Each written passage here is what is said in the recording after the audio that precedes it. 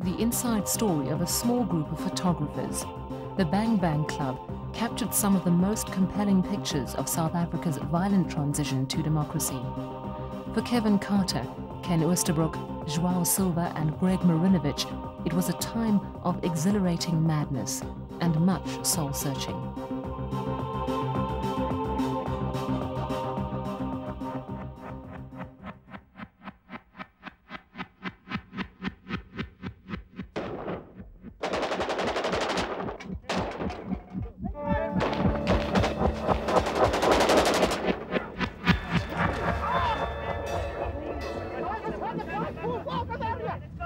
Hey, ceasefire! Don't touch your weapons! 9 days before South Africa's first democratic elections, photographer Ken Oosterbroek died, killed by a stray bullet from the gun of a peacekeeper. He was a member of the Bang Bang Club, a group of award-winning photographers who recorded the images of South Africa's hidden war in the townships.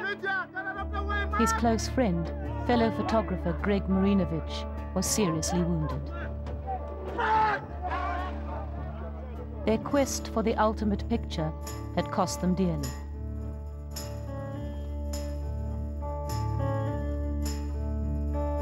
This is the end, beautiful friend. They became known as the Dead Zones, the no man's land in black townships. Here the bloodiest battles were fought in the violent lead-up to South Africa's first democratic elections. It was here that a handful of photographers ventured time and time again to tell the story of life and death few white South Africans were aware of. All too often, they were forced to decide when to press the shutter and when to put their cameras down. I was alone in this hostel, and the Carter people found this guy who was allegedly at Khoza, but he turned out to be a Pondo later. But they accused him of having shot at them, and they were trying to get into his dormitory room, and eventually they got in, and then he made a break for it, and he ran, and I ran behind them, and he fell or he was tripped or whatever. And they started killing him, with handheld weapons, sharpened sticks and spears and knobkerries and things. And I was very close, arm's length, watching it, photographing the whole thing, and I was like, utterly unprepared for this. It was the first few days of the hostel war, and we knew something was going on, but who knew what it really meant in reality? And that completely freaked me out, and the fact that I didn't say anything, I kept quiet, I just took pictures, it wasn't how I viewed myself as who I was and what my moral viewpoint was in life.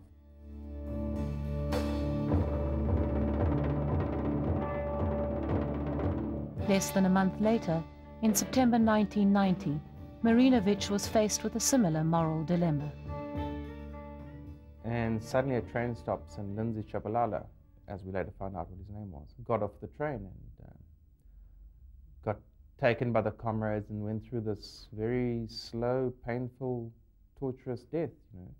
But that time, I did try and speak out and try and make sure that, who is he? Is he really a combatant? Is he really a spy as he was being accused of? And there was one guy communicating with one of the participants all along, and he understood, and I was trying to explain what happened in Mansfield and this and that, and he said, "Oh, we know what you're talking about, but we know he's a spy, And, even though I did what I suppose was morally correct, journalism notwithstanding, it was the same effect. There was no difference. I was as helpless there as I had been previously.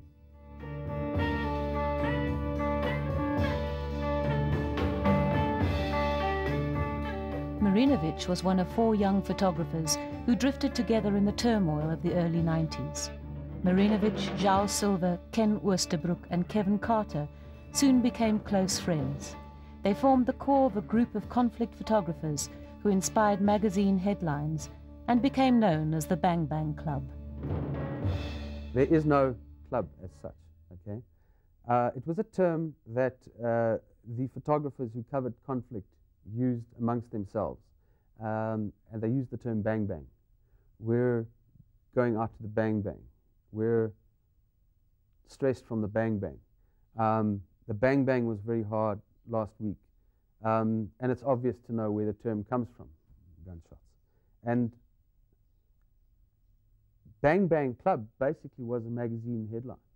We were all high profile within, you know, the South African photojournalist community. So it was easy to label us as something, you know. And to be perfectly honest, though there was a certain amount of embarrassment, there was also a certain amount in pride in the fact that you're being acknowledged by your peers, you know. Joao and I became friends because we both saw in each other, we liked the way we responded to situations. There's a certain empathy, you know, you're dealing with grieving people, and some people are really callous and real fuckwits, you know. Whereas Joao and I liked the way he dealt with people, he liked the way I dealt with people, we liked the way we dealt with danger together, we liked all that kind of stuff, and we suited each other, you know, in terms of work. And later, after we got married, no, you know, it's one of those things, you can work together without conflicting or embarrassing each other or putting each other in danger. Bonds like that, I think, are formed very strong when you, under that kind of, you know, in those kind of situations and whatever, and you're relying on one another, not only for friendship and whatever, but also for, like, your safety. Most of the photographers, the white photographers, you know, supported apartheid, quite honestly.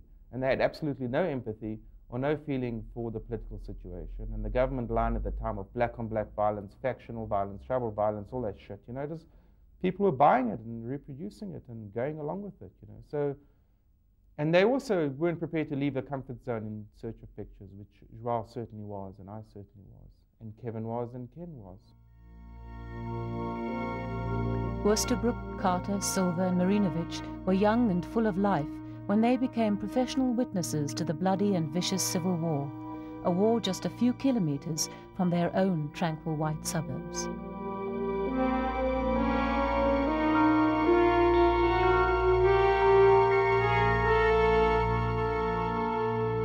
There is an adrenaline kick, and when you're doing stories that are not sad, that are exciting, that's wonderful. That's a great adrenaline kick.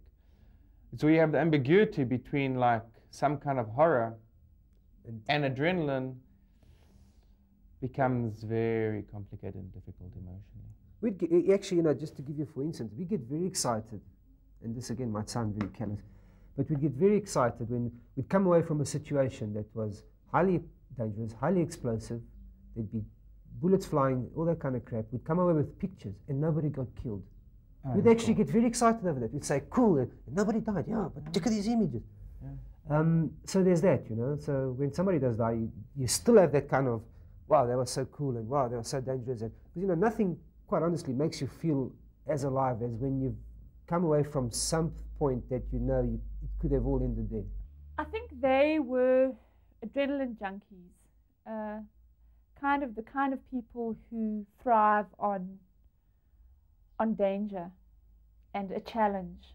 If you found yourself in the middle of a conflict situation where bullets are still flying, you know, then it's, you know, it's pretty mechanical, and instinct takes over, and you start looking for the images and looking for ways to stay safe. And I think they developed a certain fascination for the violence. I think they were all very brave people, and people who were on the edge. People, I've often thought, just from a personal perspective, that when you pulled towards violence and excitement in that way, that you almost feel more alive, kind of the closer you are to death. And when you have no control, really. That's the interesting part. And that makes you feel very alive, and that's the addictive thing. Because everything tingles in your body, you know, it's adrenaline, yes, but it is addictive. And also, you're in competitive situations.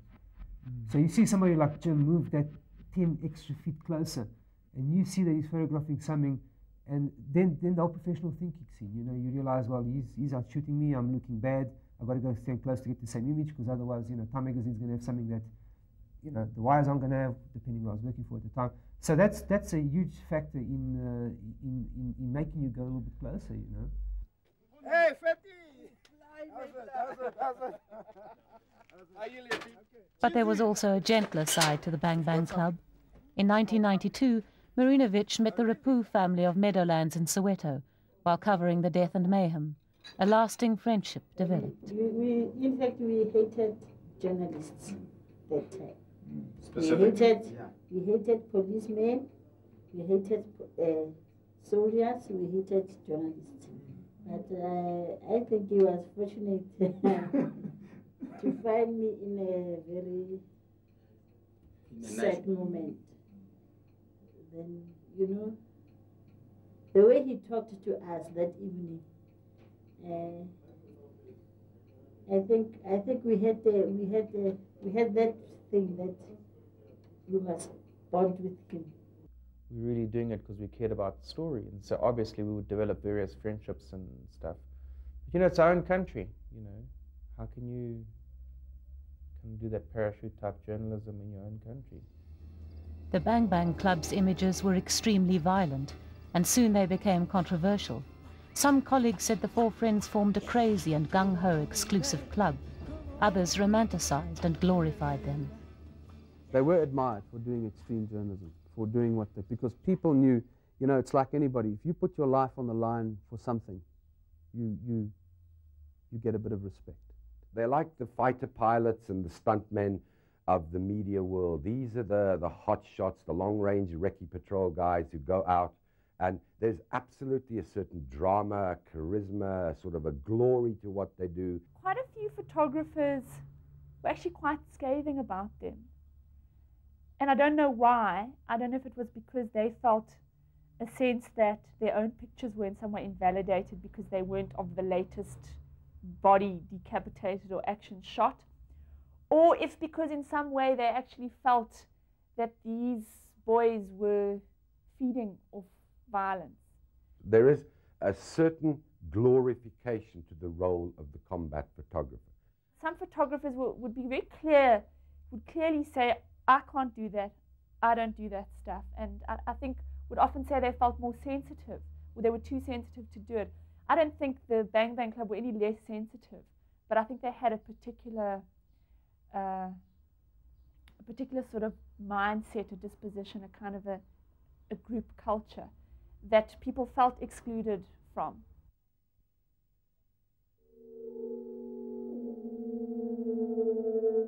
The Bang Bang Club lived on the edge, and the constant exposure to violence took its toll. I was completely unprepared for it, and psychologically and emotionally. And I was, you know, completely traumatized by it, quite honestly. What do you do when those images have been burnt into your brain? You can consciously, you can go and sit in Rocky Street and Irish coffee your time away and hope that that'll happen, but they're burnt into your brain, you know? So that manifests itself. Post-traumatic trauma. I'm not sure who fired the opening shots, but shots started going off, and then a hang of a lot of shots started going off. We dived out of the car, stayed low for the period. I did notice that a Mercedes in the convoy was hit and remained stationary. There was no time to process it, and I think part of their perpetual kind of every morning doing this, doing that, just flitting from one assignment to the other, was a way of not letting anything really sink in. Only one of the four had a drug problem, you know, a real hardcore drug problem, and that was Kevin, and the rest of us didn't, you know, a little bit of dope, a little bit of drinking, that kind of stuff. Sometimes no problem. too much alcohol. But yeah, too much alcohol and stuff, but not, you know, it wasn't life, it wasn't our lives. Drugs and drink were not our lives. Oh, there was a lot of problems, a lot of sadness, a lot of anger, a lot of frustration, and people, some of them coped better than others. I mean, Kevin didn't cope. There were times when it was so intense that, you know, after long periods, you'd be pretty saturated and you'd be numb at the end of that, you know. He had a stable family life, and his parents are stable, normal people. I mean, he had me, and my sister was living with us. We had the cats. So, I mean, he dealt with things either by coming home and just being normal, and when things got tough, he was angry and drinking a lot, and not good. There'd be times where Kevin and I would have these long drinking binges, you know, where we'd really drink a lot and then try figure life out in that kind of state of mind, which is not always the clever thing to do, because, you know, you are talking about serious issues, you are dealing with serious emotions, and you know, kind of trying to find reason in it through a cloud of alcohol or dope, whatever. Not always didn't always help. Didn't always help us see things as clearly as we might have if we had maybe gone to therapy, you know, which we didn't. None of us went to therapy. We should have all gone to therapy, seriously. You know, we dealt it. Never came up as an option. Yeah. They were too macho. They were like soldiers in a way. They were, you know, boys don't cry. And I think there was that whole vibe about them. In 1993, Kevin Carter rocketed to fame with a photo of a child and a vulture in Sudan. He won praise from US President Bill Clinton and a Pulitzer Prize for it. But his ethics were questioned. I think he, in retrospect, only in retrospect, he failed what he thought he could have done. Even though it's just to comfort the kid, because the kid wasn't in any danger. That wasn't the issue. But if he could have seen with hindsight what that picture looks like and thought to himself, I'm going to be haunted by that kid forever because of that image, even though the image suggests something that wasn't really there or was partially there. It's tough to deal with, and people start questioning his morality. Now, think of it. Here you are, a photographer in South Africa, the whole bit. You've got your own personal problems, and all of a sudden, a Pulitzer lands in your lap, okay? And the President of the United States has taken notice of you, not only taken notice of you, but expressed his huge admiration and respect for the work that you've done. Certainly within conflict situations where you're faced with, you know, where you might have to help somebody, you know, you have to keep it in context. You have to keep it in context first in, A, what are you doing there? B, what is going on at the time? I mean, you know, is helping the kid or helping anybody going to change the situation in any way? You're worried about your own safety. You know, there's a variety of things going on. You know, inside you've got adrenaline, you've got all these moral issues going in and out, and sometimes it's easier not to think and just do. On 18th April 1994, Carter was in Johannesburg at a press interview about his Pulitzer Prize. The then National Peacekeeping Force was inter causa, as were Carter's 3 friends. When this Vote Mandela banner was being strung up, you know, everyone knew the hostile people were going to start shooting, and they did, and you know, ran for cover, and that developed into that situation at the wall, you know. So we didn't think we were going to get shot. We were cautious, obviously. You know, it wasn't like we were doing any unnecessary risks that day. Soldiers are going to go, you know, try to get in and flush out the sniper, you know, and we were behind them, behind the wall, which gave us, you know, sufficient cover from all angles, except the guys we were with. So, you know, in our minds, you know, yeah, we weren't taking fire. The fire was all around us, none in our direction. So as far as we were concerned, you know,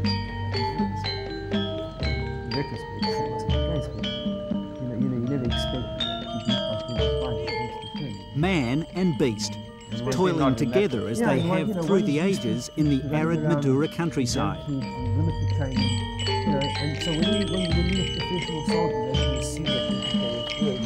When the ploughing is done in this harsh, poor place, farmers turn to their one passion, the traditional sport of bull racing, called karapansapi.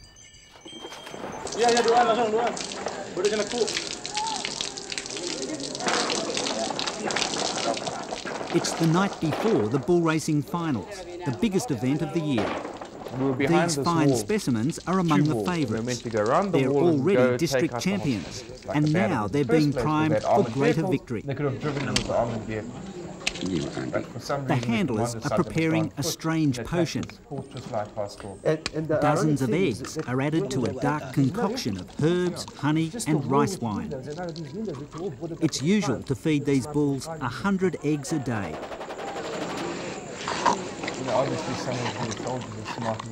The devilish potion is forced down the bull's throat. Then it's time for a washdown and a massage. Did they mean to shoot us on purpose? Did they do it out of sheer panic and bad training? Nothing can be left to chance. A local shaman called a dukun bestows the bulls with magical winning powers. And they were being told to stop shooting. Later, in private, the dukun puts a curse on all the other competitors. Trouble is, other teams are performing the same rituals, the same sort of magical spoiling tactics. I had Race day is a spectacle.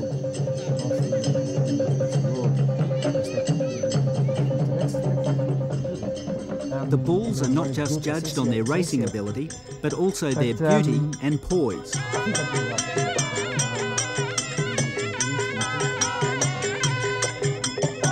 Gamelan music is played to reinforce any magical spells and to excite the bulls. When it's time for the races to begin, everyone is on edge. The creatures settle. The starter gives the signal, and they're off.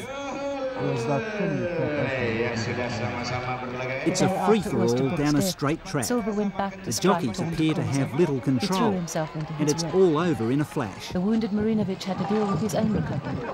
The best time over 100 metres is just 9 seconds, faster than any Olympic sprint champion.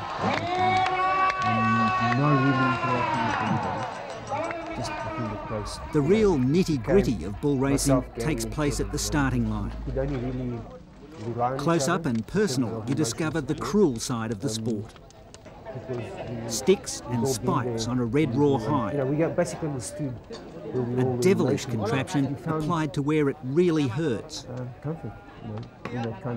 And that's salt being rubbed into the wounds. There's little magic going on here. Anybody was invincible at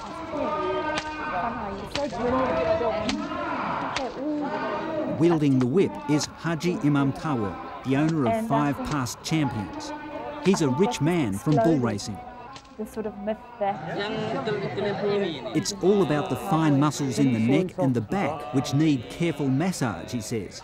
No mention of the prodding and poking at the rear end to work the creatures into a frenzy. He says picking the right jockey is important too. Itu khusus. I think Kevin just felt Jadi setiap sapi itu kan nggak sama, maunya gimana nggak sama. Jadi itu khusus memang.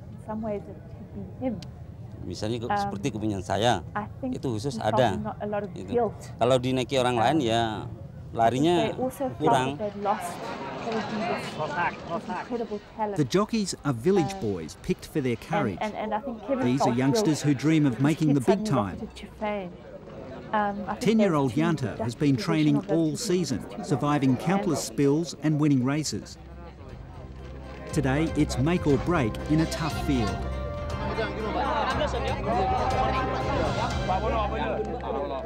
Pulitzer Prize winning South African news photographer kira-kira tembus ini, Pak. was found dead in his car. Kira-kira. Pasti? Bukan pasti, kira-kira. Oh iya. Kalau saya yang lari, well, it's worth a punt, and there are plenty of bookies ready to take my money. The idea is to simply place a bet on the bull wearing the colours red or yellow. I try to place a bet on red. Bit of wisdom. Later, I suppose. They're off. You know, I'm sorry for this. I'm sorry that you did.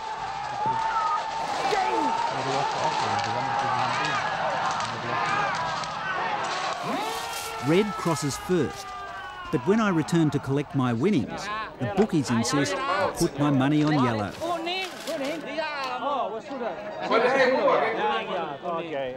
I've done my dough, and in this crowd, there's no point arguing. This is not a real man's beer. Tom Marinovic has. Advertising, please sponsor the grand final race is now just minutes away, and the teams are preparing. Thank you.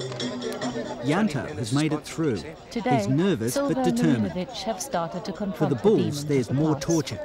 They wrote a book on That's their story. hot mentholated balm being friends. rubbed where no hand should the Bang go. Bang Club snapshots This from creature is being literally was fired launched up. last week. Even the eyes are blinded by hot liniment. Having to deal with it on a very All set now, deep level. and racing. The thought you grasp it as compartmentalized.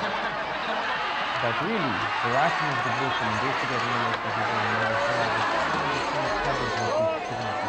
Yanto wins. He's now a local hero. Joe Silver and Greg Marinovich. The winning team is in bull racing heaven as the celebrations begin. They showed us what we can do. The winner's cup is held high, and the bulls, there'll be no more hot liniment, potions or prodding for these champions. They'll be put out to stud to enjoy a life of bovine bliss. And definitely, people started realising what's happening in South Africa, and mainly because of them. And I think that's the biggest inspiration to all of us, that we all are aware of what's happening now, and now we're trying to do the same thing. The legacy is basically the body of work, the collective body of work, and also the legacy of passion, the legacy of a reasonable amount of, I wouldn't say fearlessness, because there was always fear, you know, but getting over that fear. The legacy of professionalism, but basically the fact that they put the stuff on record. The Bang Bang Club South Africa is no different in that they were brave, half-crazed, driven professionals who went where other people feared to tread. What makes them unique in our context is that they are telling a South African story.